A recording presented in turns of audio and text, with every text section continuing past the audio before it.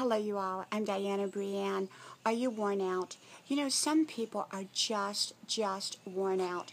They are worn out to the core because they're just exhausted. They are getting up every day and pushing themselves beyond their limits. I believe in going forward and using our energy in wise ways and constructive ways. And sometimes we do have to push ourselves.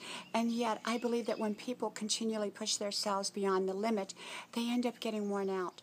And so we have to make sure to take time out to rest, recharge, relax, and take care of who we are, especially if one is going through a stressful set of events.